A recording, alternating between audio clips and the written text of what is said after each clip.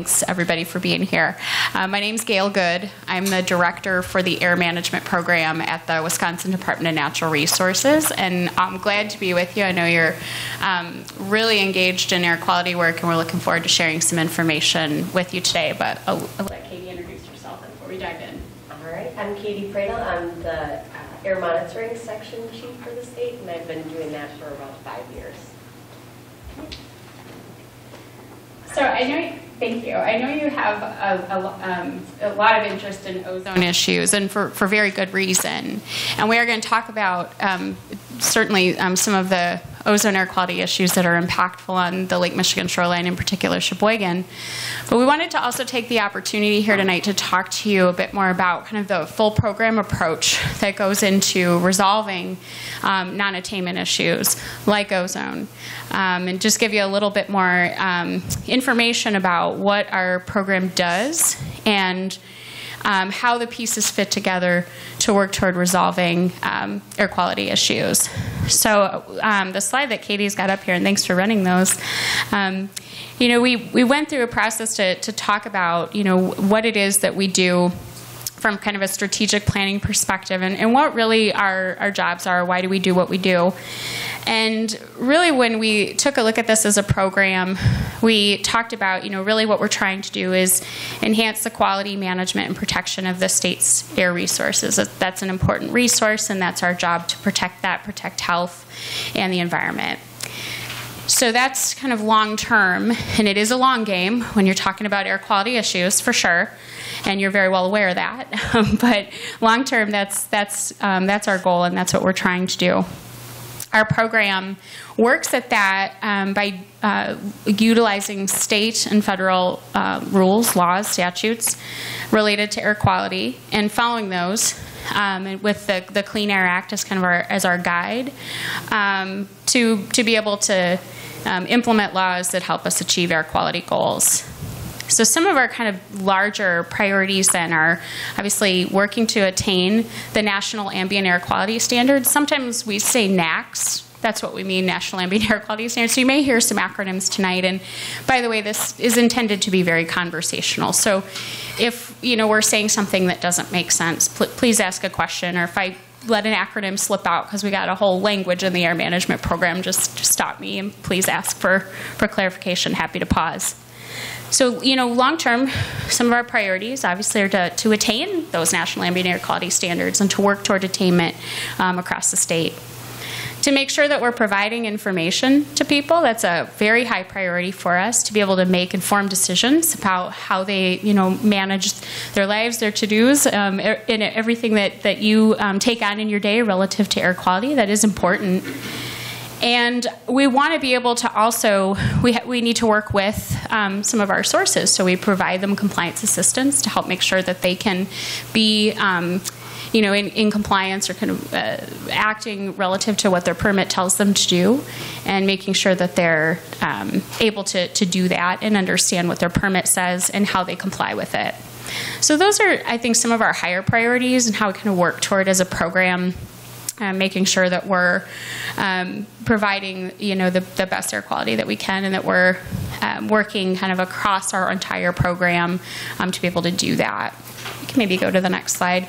I mentioned the Clean Air Act is really kind of our guide. We're really implementing the Federal Clean Air Act, and just wanted to give you a little bit of an idea from kind of 1990 on, and there's a lot on there on that slide. But what I want you to take away from that is that the Clean Air Act was really designed to bring down emissions of some of the common pollutants, things like nitrogen oxides, right, that make up one of the ingredients of ozone. And it's really intended to do that while also allowing for innovation and economic growth, which we certainly have seen as a country since the Clean Air Act. But what we've been able to see is with that kind of federal backbone and the regulation that the Clean Air Act provides and state law provides, we really have seen emissions of pollutants come down quite a bit. But right, the work is not over, right? The ozone issue especially along the Lake Michigan shoreline here, remains something that we continue to study, work with our sources on, work with you all on, work with our researchers on to try and understand, how we're going to be able to bring this area, lakeshore area, into attainment for ozone, while managing some of the other different pollutants that we need to manage. EPA sets, and there's that acronym NAAQS, National Ambient Air Quality Standards. EPA periodically looks at some of those common pollutants, and you can see some of them here, and I apologize for how small some of them are. But EPA looks at these on a periodic basis and makes sure that they're using the most up-to-date science and health information to make sure that they are setting standards for these pollutants that take health into account, not cost, health. So I wanted to mention that. Some of the standards that I think you all are very familiar with, kind of right in the middle of that is ozone, and actually EPA is kind of going through a process right now of looking at the ozone standard and deciding if it needs to be revised. We'll expect some information on that in the near future. Also, one of the pollutants that I wanted to mention to you too, also a regional pollutant like ozone, so something that kind of moves around and can be transported. EPA recently looked at the particulate matter standard and proposed some revision to that.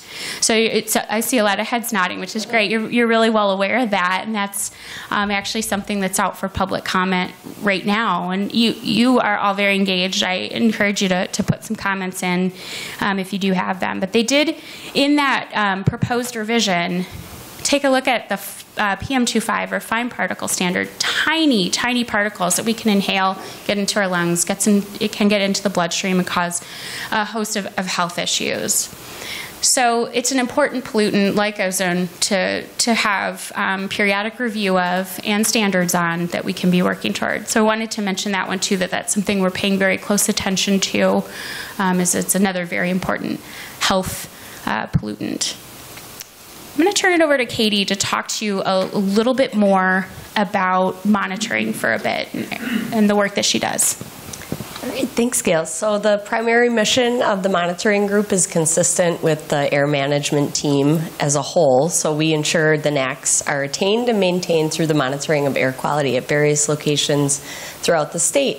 So the first goal, the specific goal, speaks right to that, is to judge compliance and progress made towards meeting those attainment goals.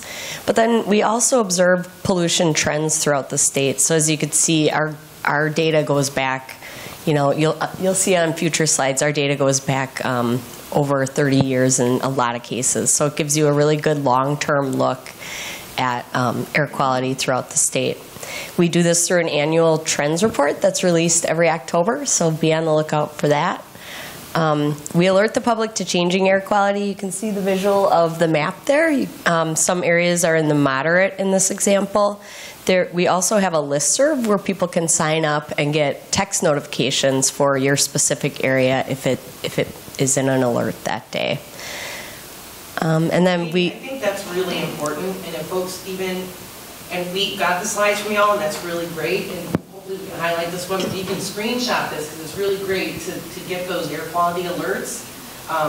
They've really gotten a lot better, even the day before, kind of looking at some trends and stuff, so it's a really helpful tool. That's great. That's great feedback, and that's why we do what we do, so we're happy to hear that. Thank you. And I'll get you the specific link. Yep, go ahead. You ever put those air quality alerts on television? Sometimes they get picked up by local meteorologists. We don't. Do you send them out, or meteorologists have to go find them? We send them out on all of our social media platforms, and they're plugged into those. And then we also work with the National Weather Service, and we let them know. So meteorologists at a television station, usually that's their first place they look. But yeah, and I think with the PM with the wildfires, that was getting a lot of media attention.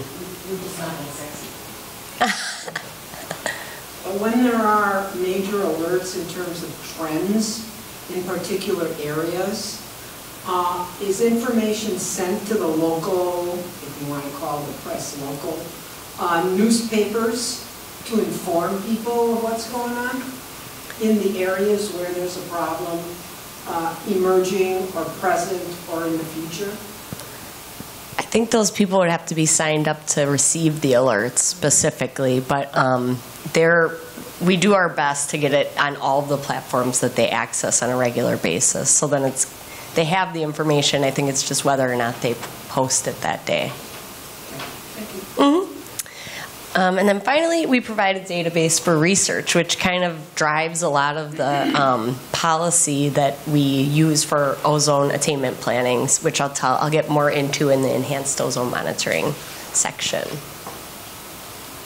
Here's an example of a monitoring network site. This is now I've kind of added on that this is a regulatory monitoring site because of the crop up of so many sensors in the area. I always like to explain the difference. So this is really prescribed by the Clean Air Act of exactly where it needs to be located, exactly the parameters being measured there, and how we're measuring them. So a couple of examples just from this picture, that this meteorological tower is required to be 10 meters, and it's required to be audited once a year. This inlet probe can only be located in that location at this site, and there's Teflon tubing that runs from the outside, gathering outside air at a known flow rate, and it pulls it into the back of many different analyzers. So there's one tube for each pollutant that we monitor at each site. And even the tube material and diameter is prescribed in the Clean Air Act. And then the instruments that collect data in that way, they report real-time data to the public on air quality conditions. So I'll show you an example again of that map. But this map, so this is what we have online reporting real-time air quality. And then if you, so, I thought I had a different one. Okay. But we have a lot more monitors than are located here, but are displayed here, right? I don't know. I don't think it is. So there's another type of monitoring that we do, and that's called discrete monitoring. And it's usually those samples are maybe on a filter or collected in a canister, and they need to go to a lab for analysis. And we get the data a little bit, we can't get that data in real time due to that. So we have about 40 monitoring sites throughout the state. These are the ones that plug into this map are primarily the continuous criteria pollutants, most notably PM 2.5 and ozone. And the location of these, like I said, the site, as I used as an example, is really a good example of how prescriptive the Clean Air Act is and where we locate these monitors. So they prescribe really rigid and specific monitoring requirements that are associated with the network design. And they set definitive requirements for siting, so there's no gray area. And to be responsible stewards of federal and state funding, we make it a priority to only monitor where required, and we make this process public, which that's required. So we define the timelines and expectations for core work through this as well. These requirements take a lot of people time.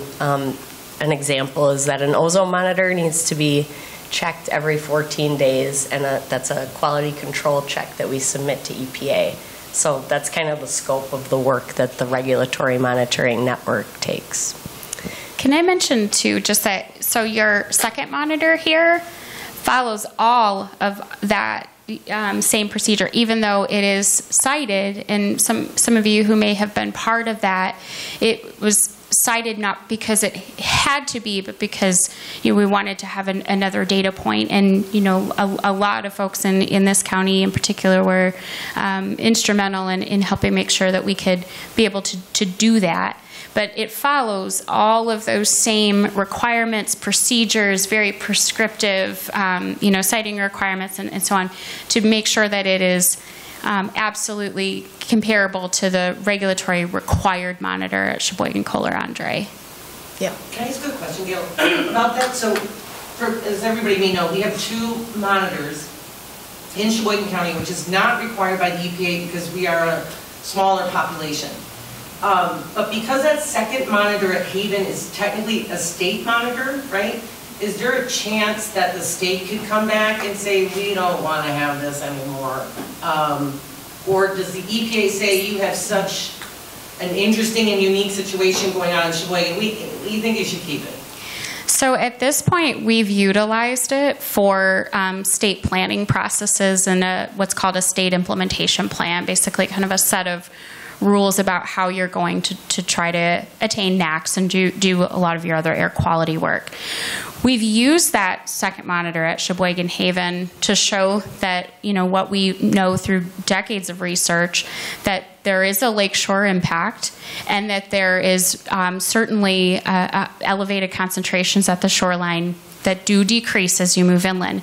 And we've utilized that monitor to show that, and you all have a non-attainment area that reflects that, right? You have a partial county non-attainment area. So at this point, we wouldn't be shutting that monitor down. We're not able to because we've utilized it for state planning purposes. Good question. And I'll just add that SORA is always really good about the annual monitoring network plan process, and we always appreciate your comments. So it's a 30-day public comment period, and the meeting, we hold a public meeting normally around mid-May, and then it's due for submittal to EPA by July 1st, and then they respond with approval in 90 days. So here's a little bit of a video on ozone and just a really high-level background. I'll note that there is an update that we need to make to this video, but we'll explain it in future slides. It's a previous non-attainment area, which has been updated. Ozone. It's good up high, but bad nearby. The ozone that naturally forms in the Earth's upper atmosphere and protects us from the sun's harmful UV rays is the same chemical compound that forms at ground level, where we live, work, and play. However, unlike in the upper atmosphere, ground-level ozone can have an adverse impact on health. When inhaled, it can irritate the lining of the respiratory tract, including the nose, throat, and lungs. Plants can feel the impacts of ground-level ozone pollution too. Trees and other plants, including crops like corn and soybeans, can begin to show signs of distress after high levels of ozone are present for a few days. Ground-level ozone is not directly emitted from smokestacks or tailpipes, but forms via chemical reactions in the atmosphere between other pollutants like volatile organic compounds and oxides of nitrogen. These ozone precursors are mainly emitted from sources that burn fossil fuels like coal, gas, or diesel. The ozone precursors that affect Wisconsin's air quality may originate in other states, particularly those to the south. The highest measured ozone concentrations typically occur downwind of urban areas on hot sunny days with light winds. Therefore, the department monitors for ozone from spring through fall. The DNR Air program monitors for ozone at 30 monitoring stations throughout the state and shares the information with the public in near real time. Wisconsin counties along Lake Michigan experience the highest ozone concentrations on days with southerly winds, which transport ozone precursors north into Wisconsin. Ozone transport occurs when the winds blow precursors out over Lake Michigan, where they react in the presence of sunlight to form ozone. When the land has warmed sufficiently, temperature changes from the shoreline to the lake can create pressure differences, which cause an onshore flow of air, or lake breeze. Winds from the south, in combination with the lake breeze, push ozone formed over the lake onshore, causing ozone concentrations in Wisconsin to be closely correlated with the distance from the Lake Michigan shoreline. Winds from the south carry the ozone plume gradually northward along Wisconsin's coastline. While the state currently has portions of lakeshore counties in non-attainment of the ozone standard, the vast majority of Wisconsin's population lives in areas meeting all federal air quality standards.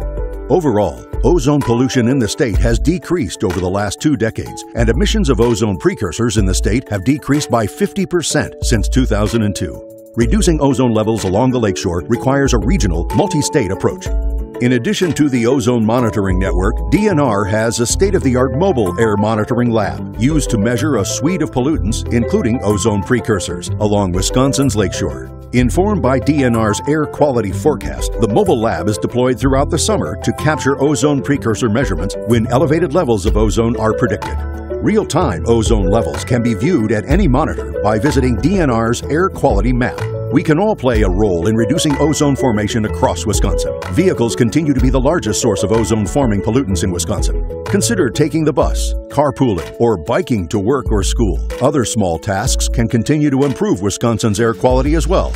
Consider the use of electric lawn equipment instead of equipment with gas-powered motors. Conserve energy around the house by turning off lights and appliances when not in use. Wisconsin is committed to clean air. For more information, visit dnr.wi.gov and search air quality.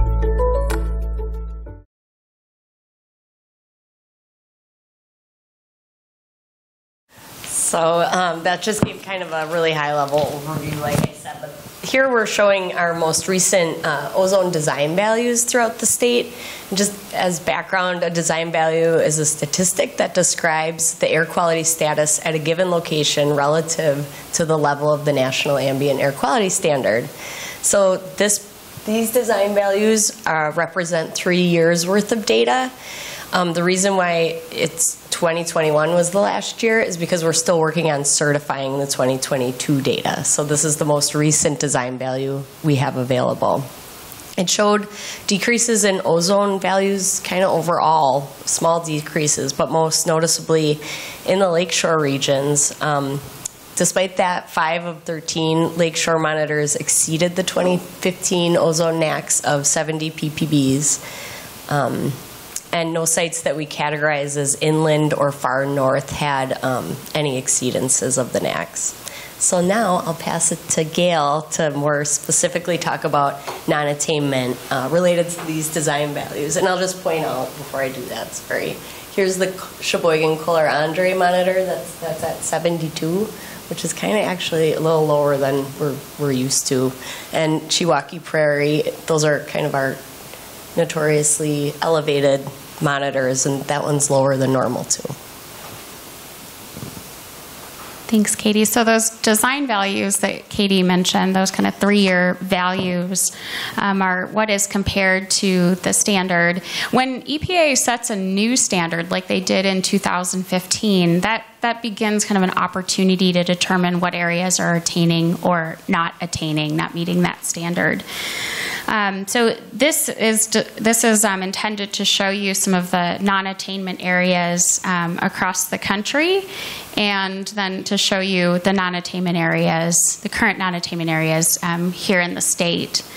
So you'll notice, across the country, if you kind of look at that map of the nation there, you were used to seeing some of our, like California, is in non-attainment for a number of different standards and works very hard to try to reach attainment. You also see the northeast part of the country also at times struggling with non-attainment. They actually struggle with ozone non-attainment, similar to how we do here with transported emissions and, in that case, kind of sea breeze effects. So it's just interesting. It's something that, we know that we have in common with them, and we do work at times with folks there because they've done a lot of research too, like some of the research that we're trying to do here with partners. So we do try to work with some of our friends across the country who are experiencing similar issues. Here in the state, you can see the map there to the right kind of showing some of the non-attainment areas here. The pink, that's Sheboygan County or partial Sheboygan County non-attainment for the 2015 ozone standard. That larger green area just south of that is the 5 county or portions of counties in the Milwaukee area. And then that orange portion to the south, that's Kenosha County. And that portion that's in non-attainment there is also tied to the Chicago non-attainment area with parts of counties in Illinois and Indiana as well. So that's interesting. We're really impacted here, not only that Kenosha County portion of the Chicago non-attainment area, but Sheboygan as well is also really heavily impacted. The video says areas to our south. The Illinois and Indiana are actually 2 of the larger contributors to ozone concentrations here. They actually contribute more than Wisconsin sources do.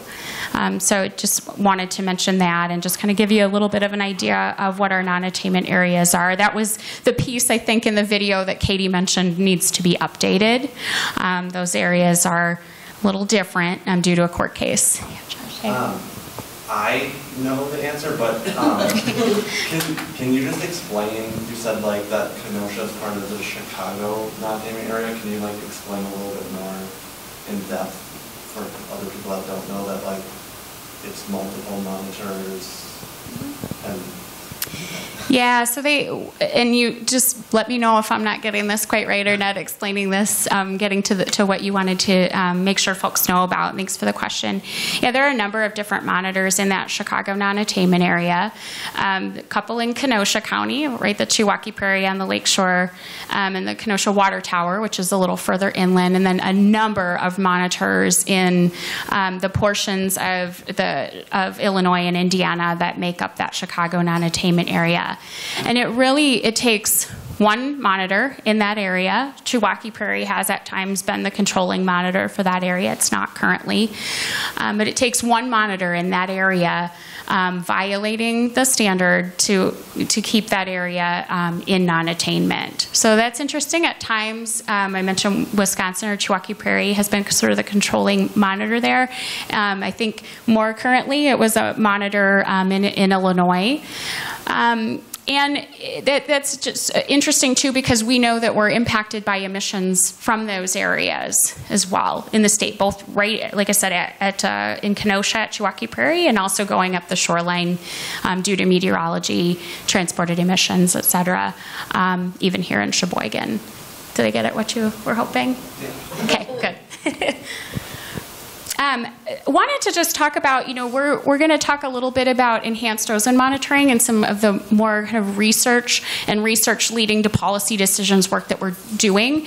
But a non-attainment area and it really has a number of different requirements with it. Enhanced ozone monitoring is one. So as areas are kind of classified, non-attainment areas are classified kind of by how much they violate a standard.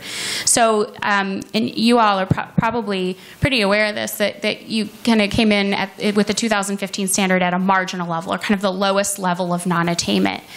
The EPA and the Clean Air Act gives an area so much time to meet a standard. When they do not, then that area does what's called a bump up. It bumps up in kind of its severity of non-attainment classification.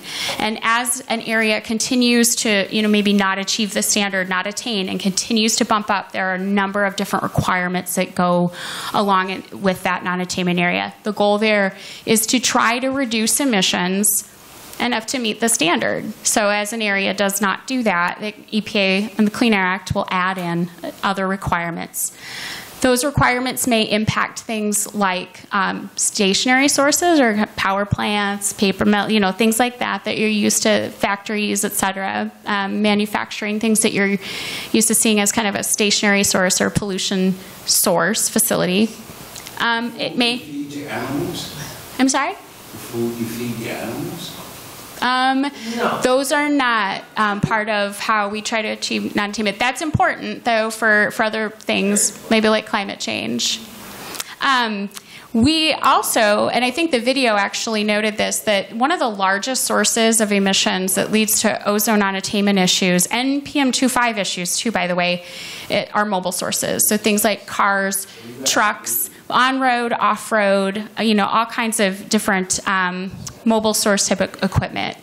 That's actually, of what we control here in the state as far as emissions, mobile sources is one of the biggest contributors, and we don't regulate those. So we have to work with the EPA and federal partners to make sure that, where they set rules and laws to control those emissions, that they're doing that.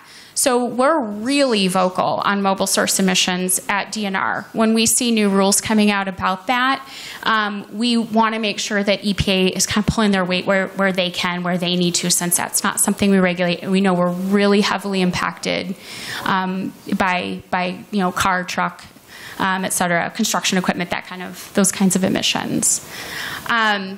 There are just a whole range. I won't go through all the different things that go into non-attainment area requirements as you go up in severity of classification, but it's a lot. It's more than further tightening down on a facility or inspection and maintenance programs for vehicles and things like that. There's just a lot of requirements that go into trying to attain that standard. So we wanted to give you a little bit of just a look at that. going on here a little bit, there is some upcoming action that we wanted to make you aware of. And this is called the, just going to talk about ozone transport and FIP. That means Federal Implementation Plan.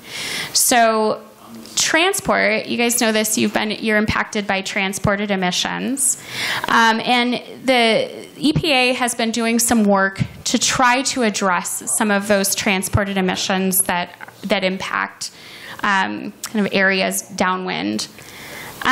So back in February last year, EPA proposed a transport rule to address what's called good neighbor obligations, or how one area impacts another area. And they are working toward finalizing, EPA is working toward actually finalizing that transport federal implementation plan. So basically what they've said is, states, you guys have a good neighbor obligation. You have to be good to one another and reduce emissions and work this out. And what that's through a state implementation plan process. And when EPA comes in with the FIP, they're saying, okay, we didn't get there, so now we're going to impose additional rulemaking at the federal level to try and address this issue and to try and make sure that we can see emissions reductions. This rule in particular looks at, and historically has looked at emissions reductions at power plants. This time around, they added a number of other industrial type sources, mostly like manufacturers of cement, pulp and paper mills, other places, other facilities that might have really big boilers, high temperature combustion, and more NOx emissions. So in this case, EPA really looked at oxides of nitrogen and trying to further regulate those and bring emissions down of those. We're expecting a finalization on that just coming right up. March 15th, actually, EPA is under a consent decree deadline or legal deadline to finalize this, sign off, and basically finalize the FIP. So we don't know what's in it. We did comment on this. I think you guys may have too. We commented on the proposal. We will find out soon how those comments were addressed and how EPA actually ends up finalizing this transport FIP. This is important because in this case, this kind of go round, or with the proposal, EPA did not actually address sources that are impacting Sheboygan. So we really commented heavily that, this is a monitor that, tends to be some of our highest ozone concentrations in the state. It's really important that this monitor at Sheboygan Kohler Andre is analyzed and that downwind emissions are addressed. So we'll see how that resolves. We don't know, but we commented heavily. I actually spoke to Office of Air Quality Planning and Standards, who puts this rule together, just with that point in mind, that Sheboygan's very important. If we can resolve ozone issues at Sheboygan, we really feel that other areas will be resolved as well, since this tends to be one of the highest monitored concentrations in the state. So we really needed EPA to address this, analyze it, and address downwind emissions. So that's just one of the things that we're trying to do. To be very vocal and to communicate with EPA and make sure that we are seeing issues addressed here, especially transported emissions.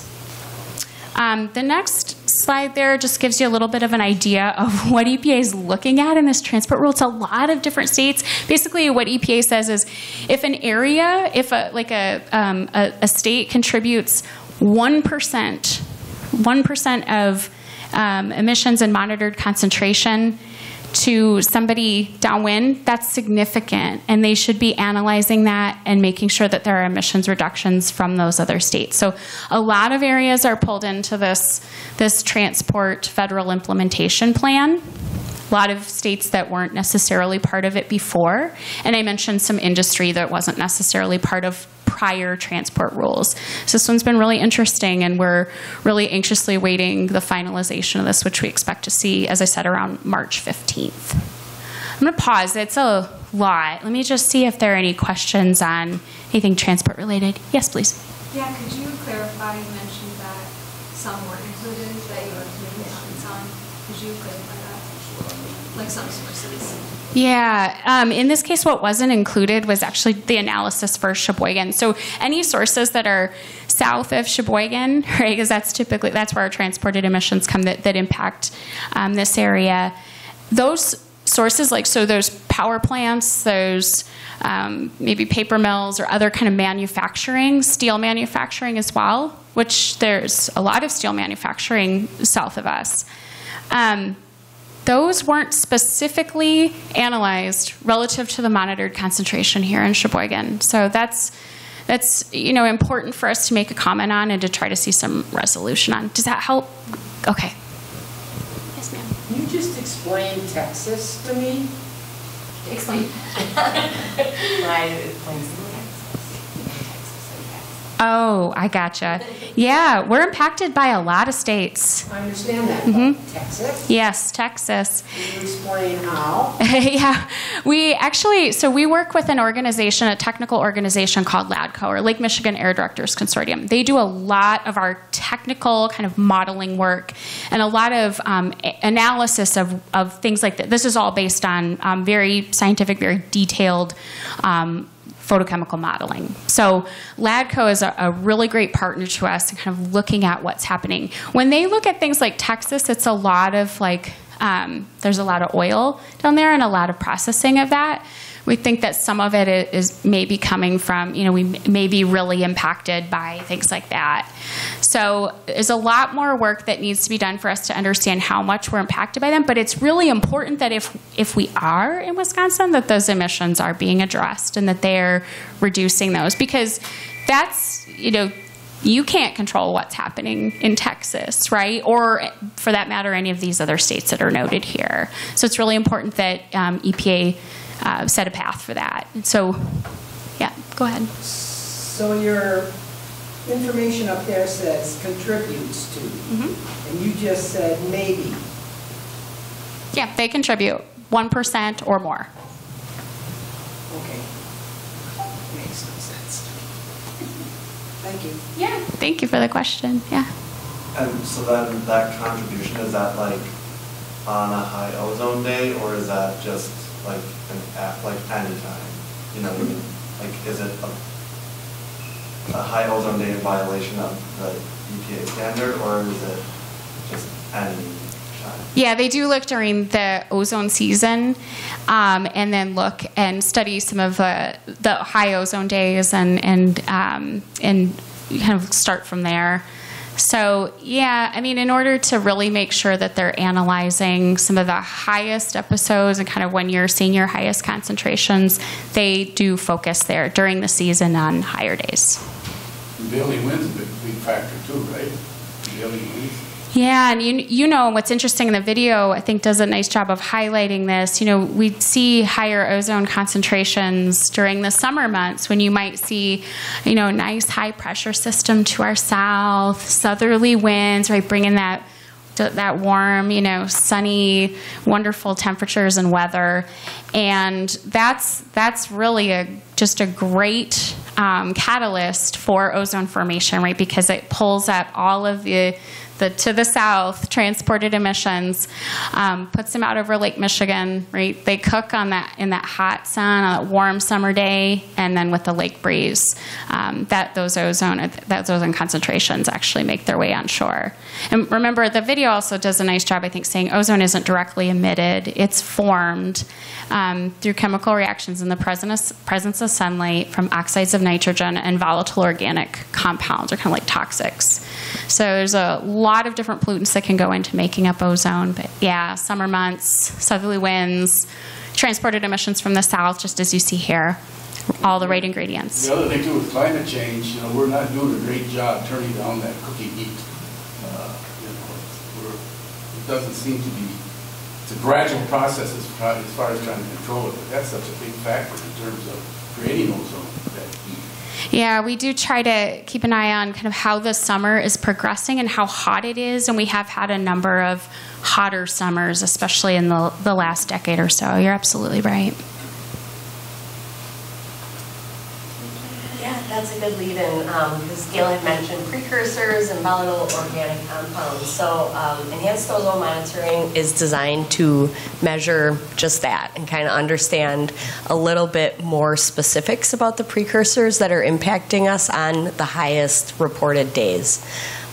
So we were required to have the enhanced ozone monitoring plan, as Gail mentioned, because of the moderate area, non-attainment area. So we've been kind of in and out of that moderate classification since 2000.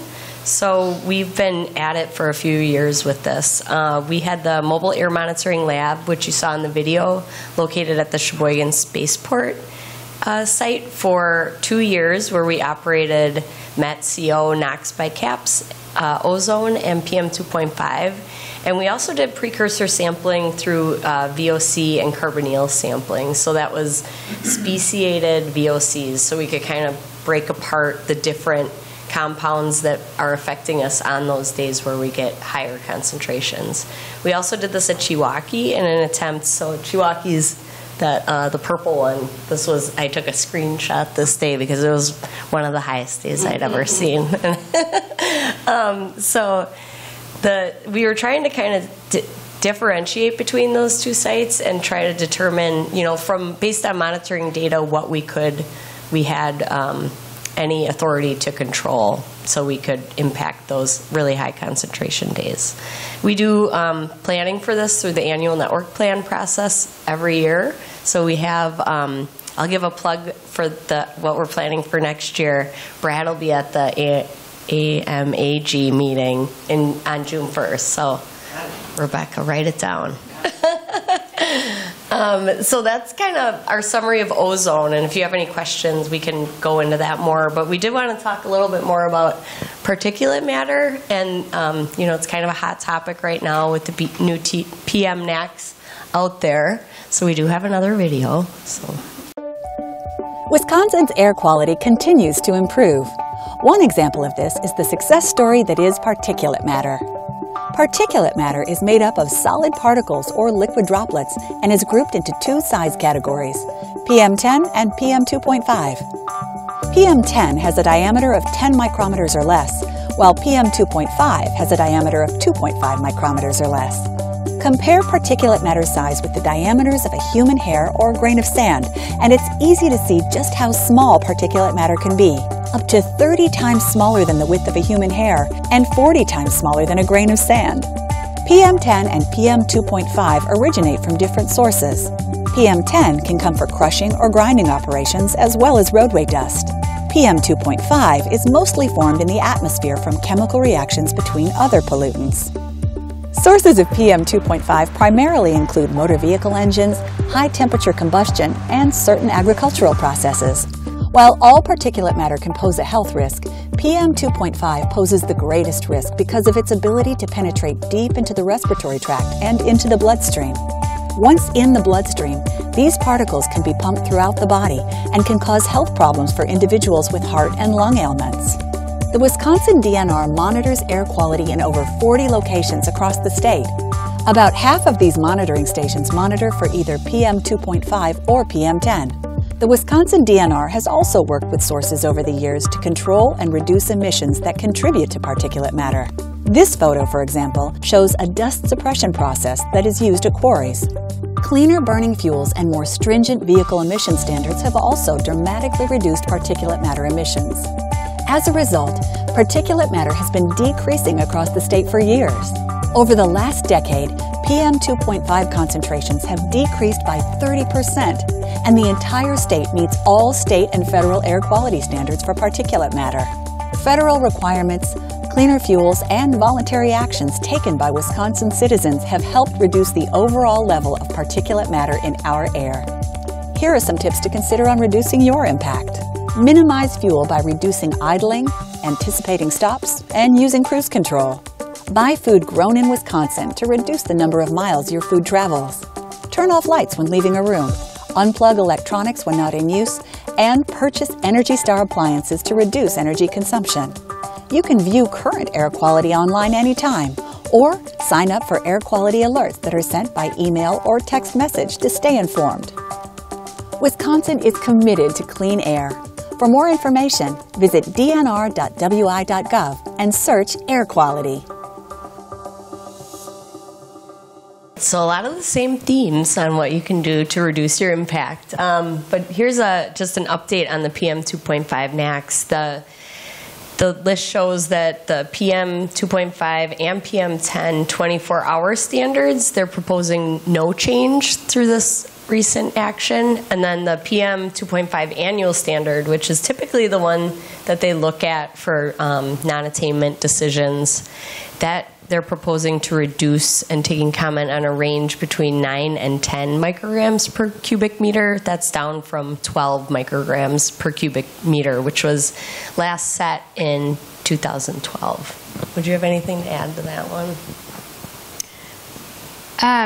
Just that, you know, the comment opportunity on this, I believe, is open through this month. And not only is EPA proposing a range here on the annual standard of 9 to 10, but they're also taking comment from a range from 8 to 11. So even something that's a little bit lower than what they've proposed for the range. So I do think that EPA, you know, they have to address all comments received, and it is important, you know, that they hear from people on this.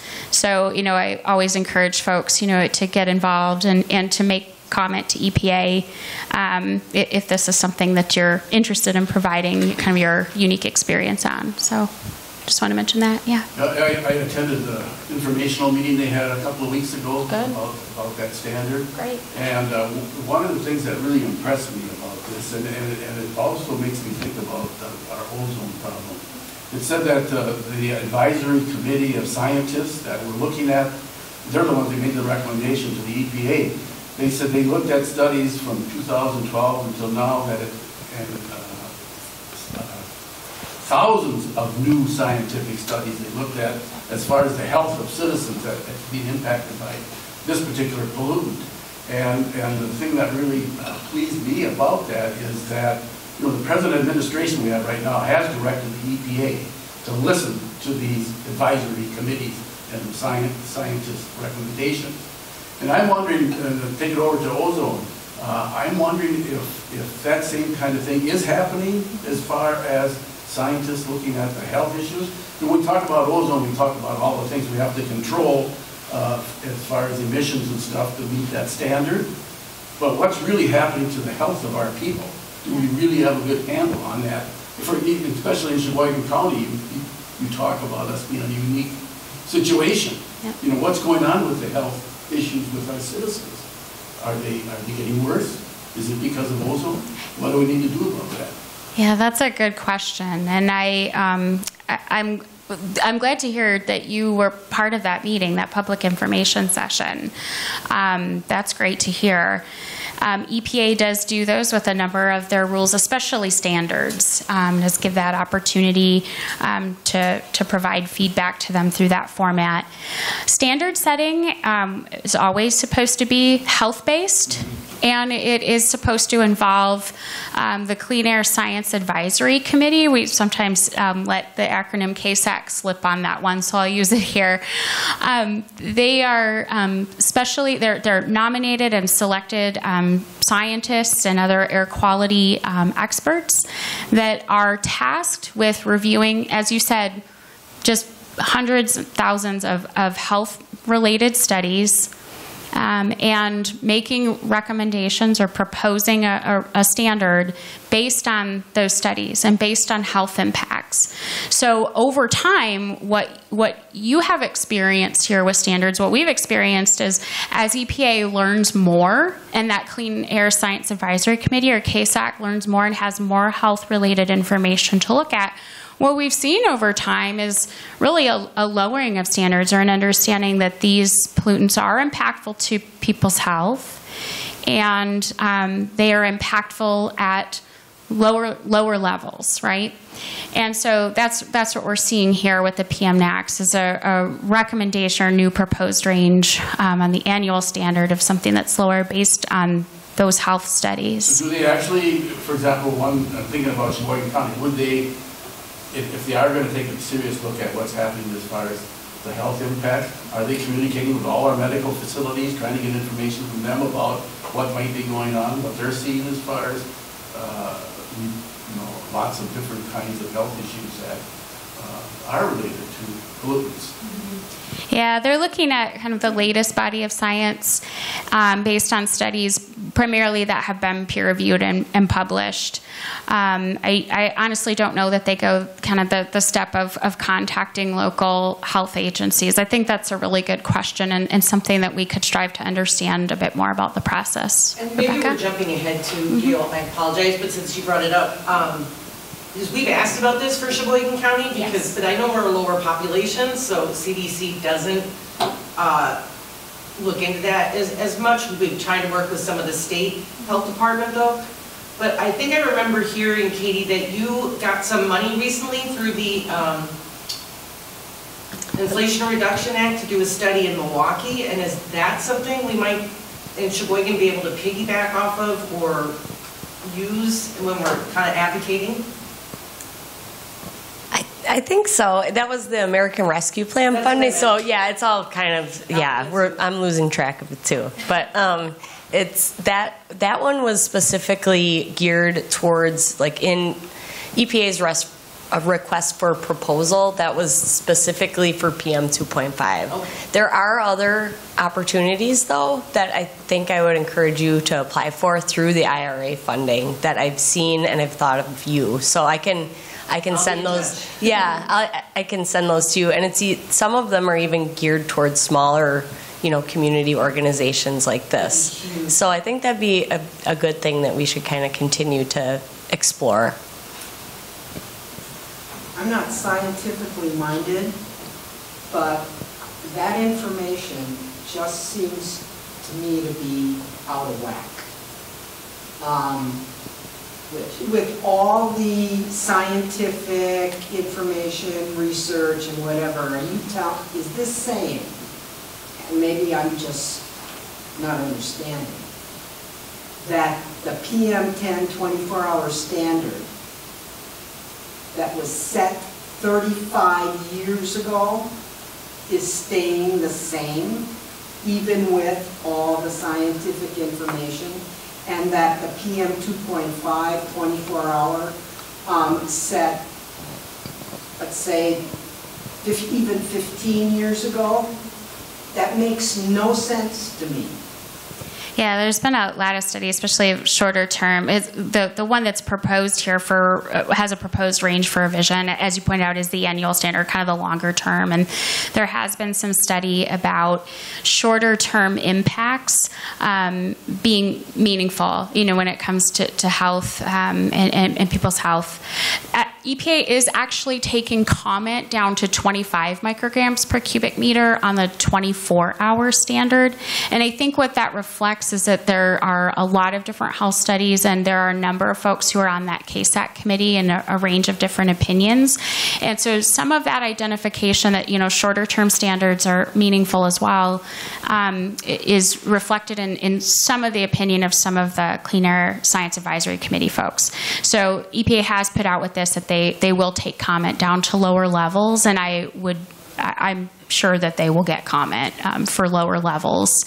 As far as the PM10 standard, you're right, that has been not proposed to change.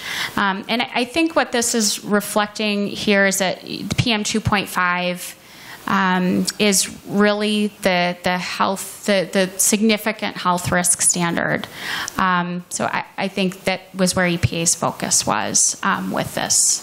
But again, I would encourage that comment and look at the process here, because as you said, this was set in the 80s, the PM10 standard, and we always want to make sure that EPA was following the appropriate process. That's actually why they re-looked at the PM standard.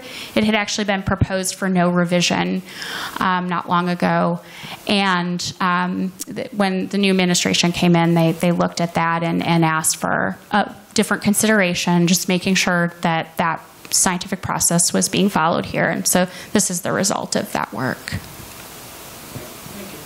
Thanks for the question.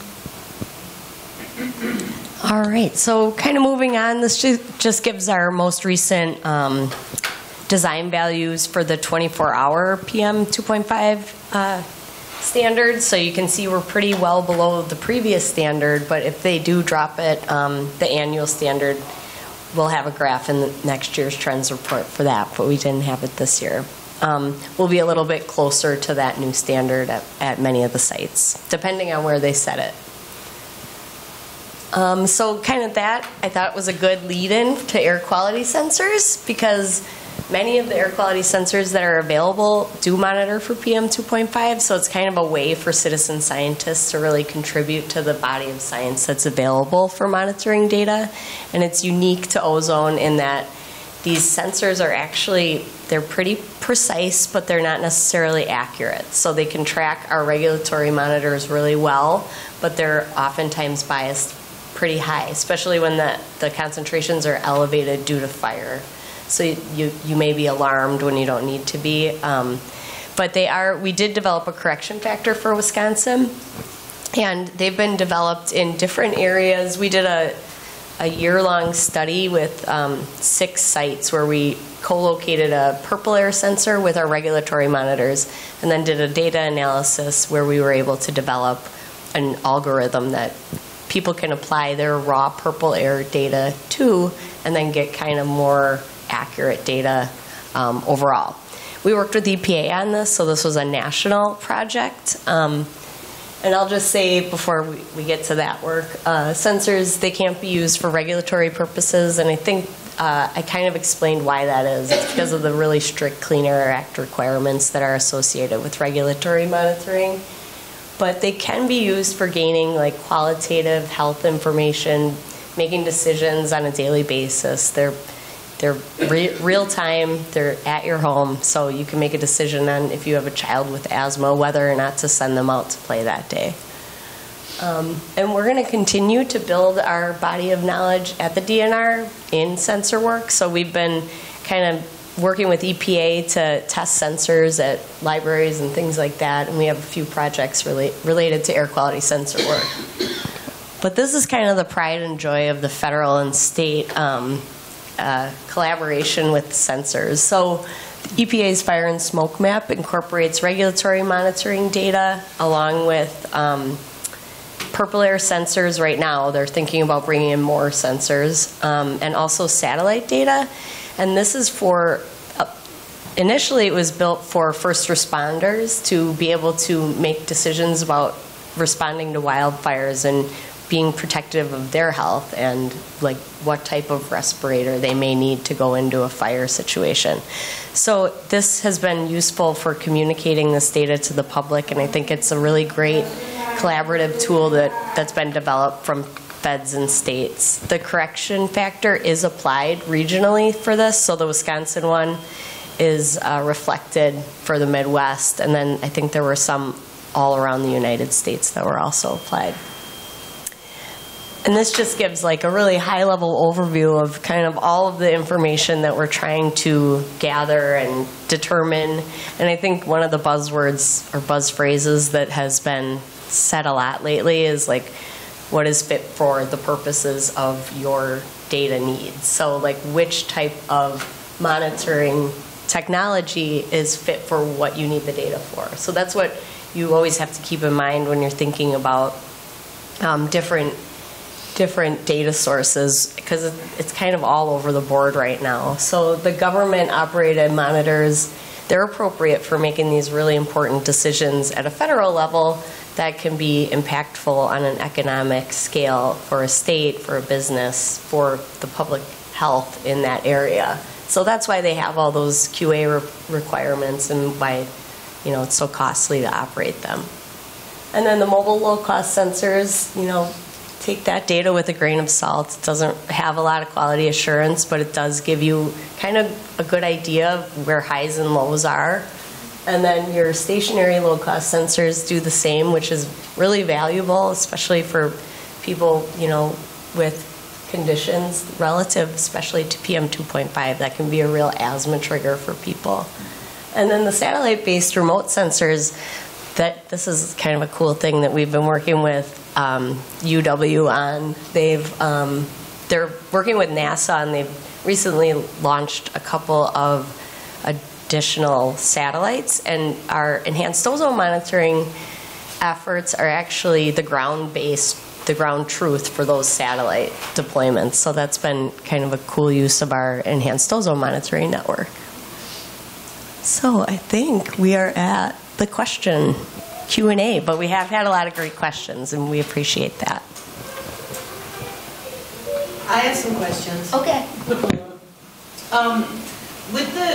With the study with the mammal, with the mobile air monitoring lab, and I'm sure you don't have last year's done already, but what have been your kind of major surprises or takeaways? I mean, everyone's trying to blame, our power plants.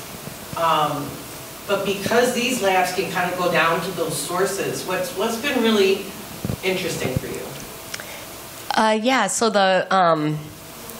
there are two parts of the mammal. Like, there's the continuous monitoring, and I've discovered kind of more recently that data has been really useful to the researchers in ground truthing that satellite data, and in for our partners at LAGCO or Lake Michigan, or Lake Michigan Air Directors Consortium. They use it for improving their models, which is great because a lot of times the national models, they'll say that Sheboygan, for example, monitor will attain in a certain amount of time, but that's inaccurate. So it makes the grid smaller to allow for more accurate modeling. So that's what the mammal continuous parameters do.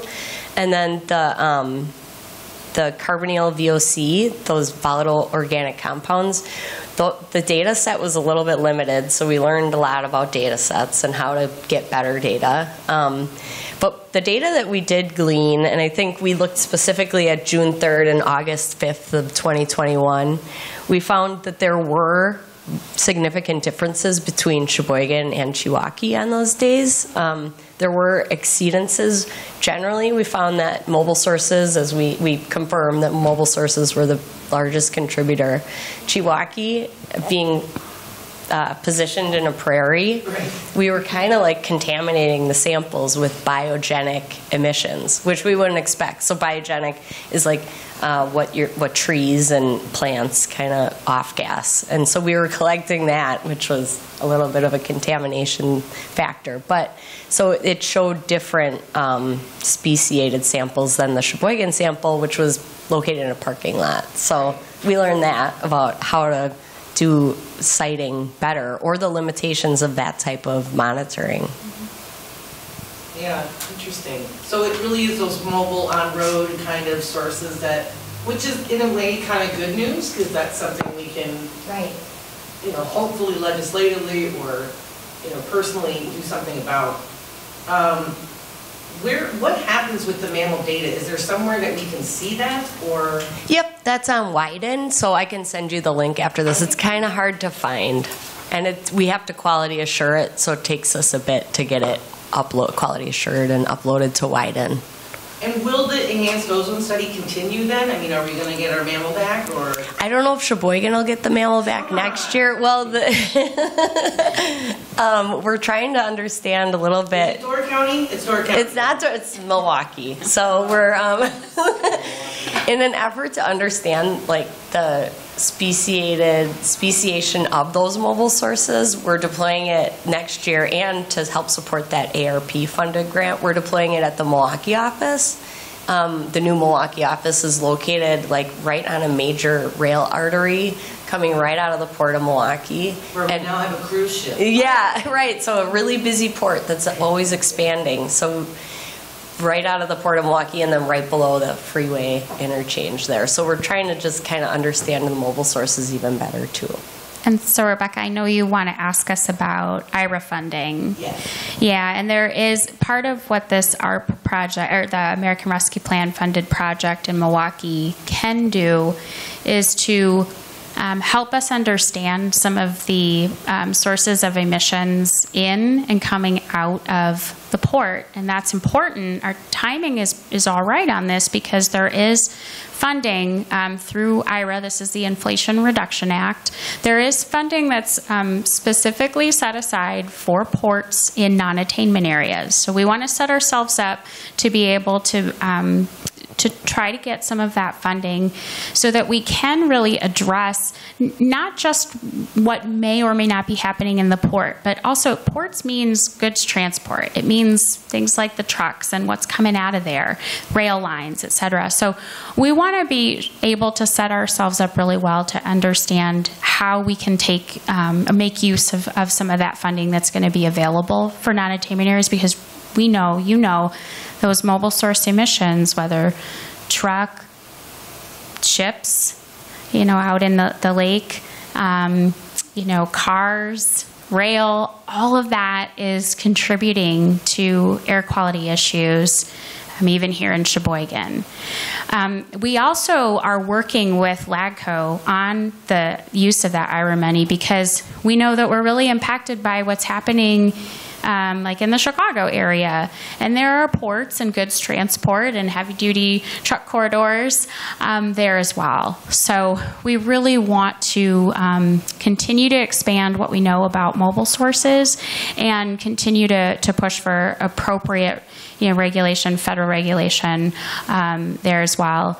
I do want to let you know about, too, this is not IRA related, but EPA sets compliance priorities, things that they're really going to focus on for a couple of years.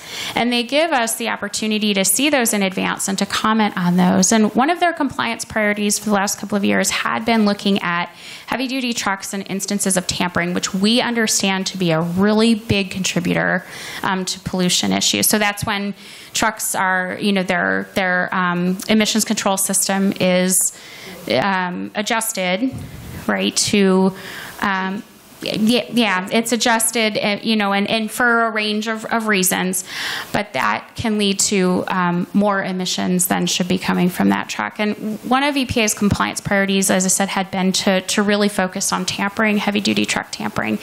And they had proposed to kind of deprioritize that and make that core work. And that's another place where we've been vocal. Like, you know, we've got to continue to have.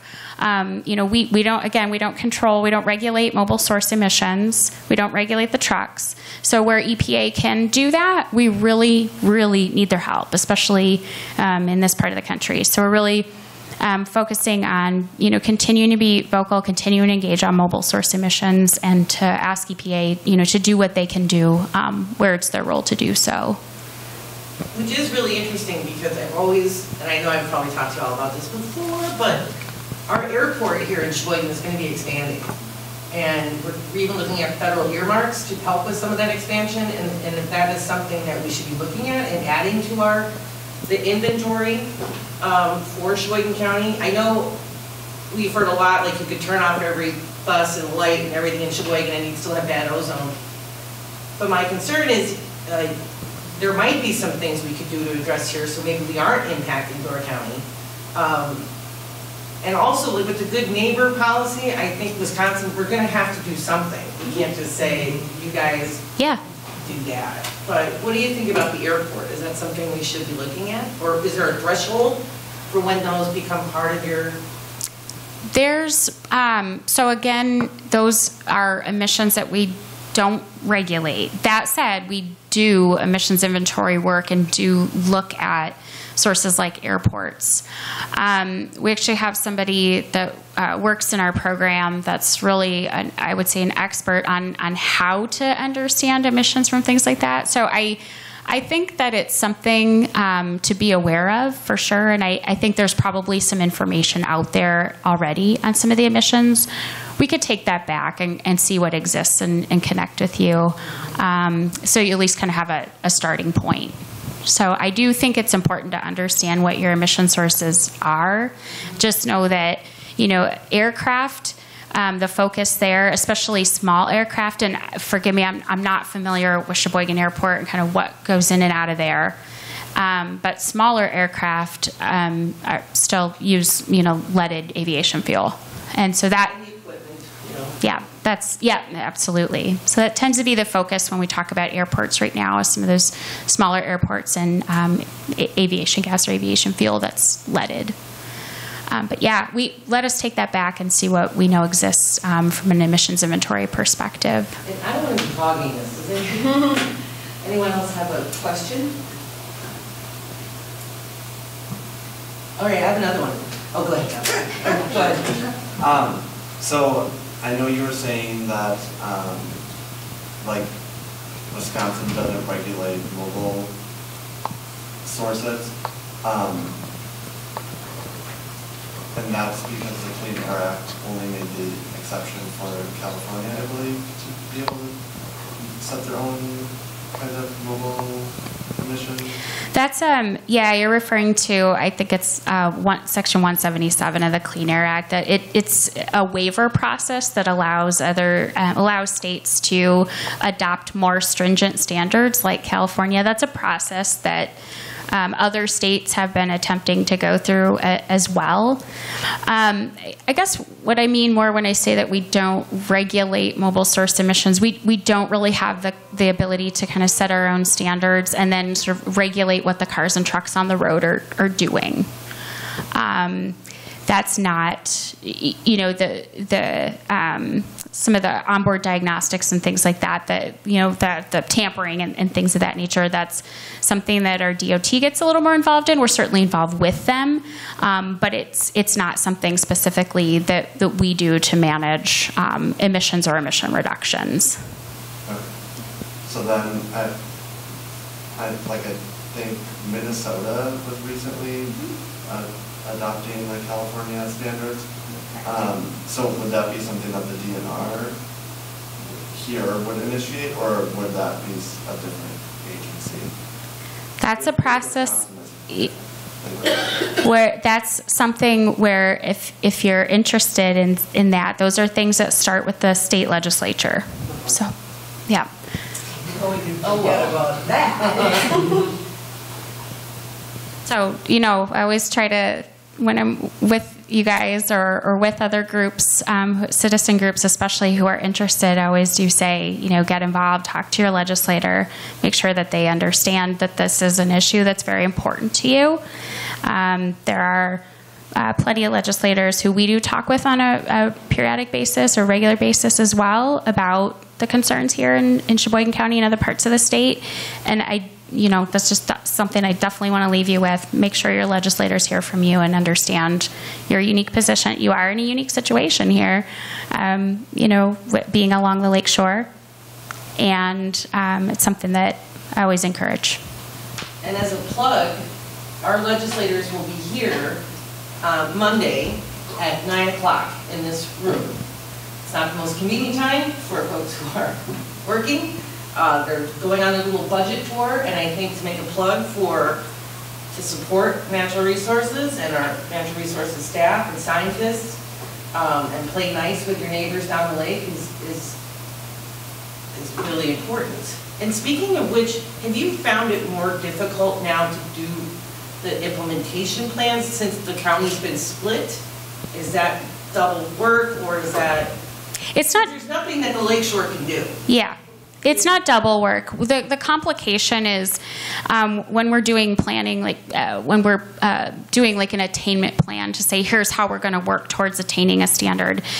We are responsible for doing emissions inventories as part of those plans. And when you have kind of, those tend to be on a county basis. So that's the more complicating part, besides just keeping track of which road is which road. Well, exactly. And 43 counts. Yeah. Only over here, but not over there. When that's not how air works, people. Yeah. So the emissions inventories are really the most difficult part of that, and that's something I think you have like a regional planning commission here, Bay Area, I think, and that's something that we work with them on, and it has become more complicated with the split. But we do think that better reflects the parts of the county that are actually experiencing those elevated ozone levels. And with the permitting process, thinking about something like we just had the Ryder Cup here, you know, lots and lots of people, and now I'm reading we're going to have, what is it, motorboat, powerboat thingy. Is that something that this region should get like a permit for, or some kind of offset? I'm not a huge fan of offsets. I don't really know how they work, but is that something that is like, wow, interesting? They are probably permitted for a number of different purposes, but not for air quality. Right. Bring on boats. Now, correct me if I'm wrong, but I've been to these kind of meetings in the past and read things from the city, and is this totally wrong? People in this group, I'm assuming all of us, we're concerned about where the pollution's coming from, how we can make it better for health reasons. But I've always gotten the impression that the city and county administration who are looking at tax base are more concerned that we are what's the word? No growth zone. And they're mostly concerned because they can't have certain manufacturers and companies come in because they pollute a little bit and then will be in even more in non-attainment. Isn't there, am I wrong about that? Isn't there a little bit of a difference between how the city administration feels about our non-attainment and why we have it and doesn't want it than how we feel about that? Yes. And certainly economy is an important part of a county and a city and administration. And you know, the Clean Air Act was designed to recognize that and to note that a healthy economy is important as well. But health of our citizens is important. I think the video mentioned there that the majority of Wisconsin's population lives in an area attaining standards. That was with kind of those smaller attainment areas. That's the correction we need to make. It's actually 33% of the state lives in an area that's not attaining right now the ozone standard, the 2015 ozone standard. So health of people and health of economy are both supposed to be considered in the Clean Air Act. And, you know, I think you mentioned offsets and, you know, things like that in your previous answer. That's some of the ways that the area is designed to kind of be able to grow when in non-attainment.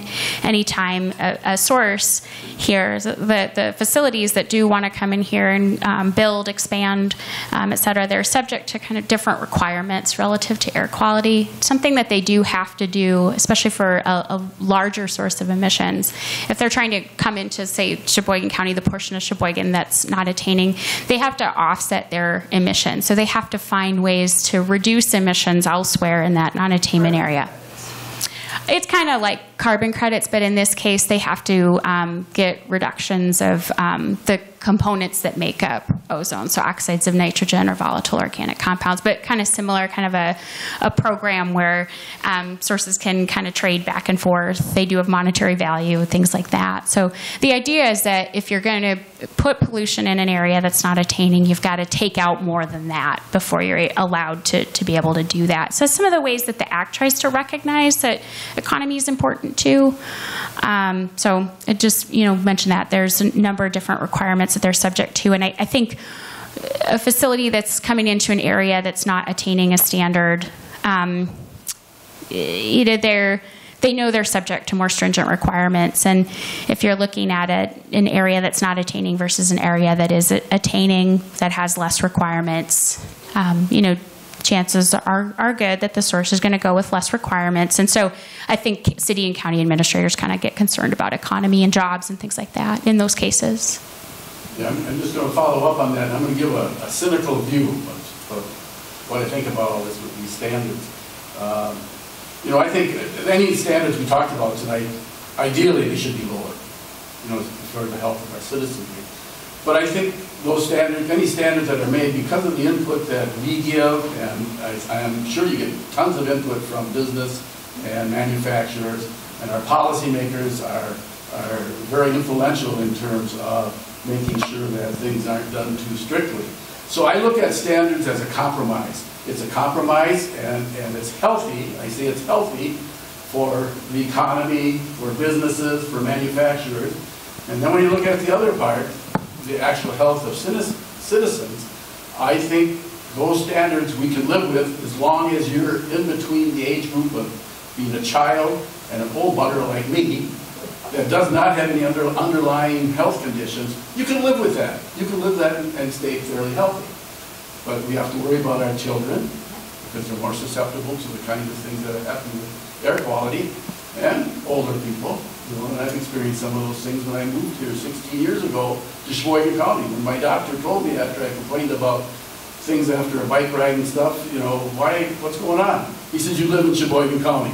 That's what he told me. You know, that was his answer to why I was having those problems. So I guess what really happens is that those of us that don't have health issues are in between the two groups I mentioned. You know, you can live with those standards. If you're an older person, if you've got underlying conditions, if you're a child, you need to be vigilant. You have to pay attention to air quality readings and alerts and all that kind of stuff. And stay inside or not be too active when you're outside to protect yourself. So I look at the whole thing as kind of a compromise when you look at those standards.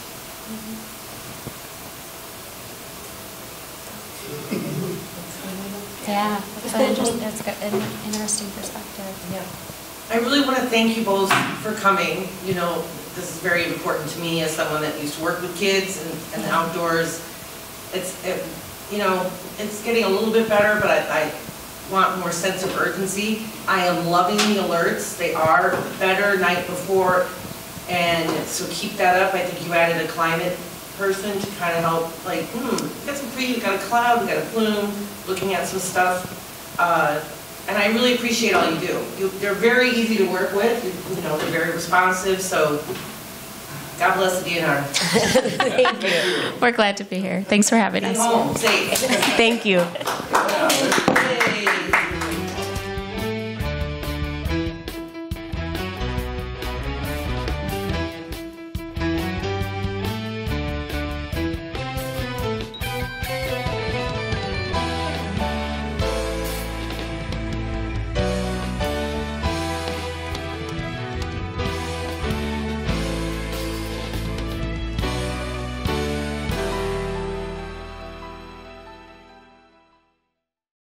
Thank you.